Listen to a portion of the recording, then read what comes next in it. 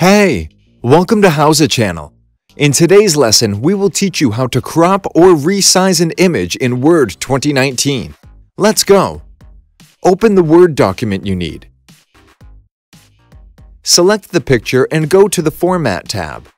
Click on Crop. Adjust it as you need it and click on Crop. If you click on Crop, you will see a few more options. You can also crop to shape. Select the shape you want from the list and it will automatically crop the picture to the shape. You can use aspect ratio. Select the ratio you need from the list and it will automatically crop the picture. You can use fill.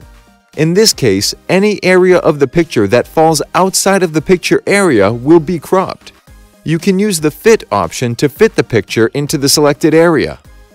Thanks for watching the video. Please like it and let us know if you use any of our tips and tricks. Subscribe to our channel. We upload new tutorials every day. See ya!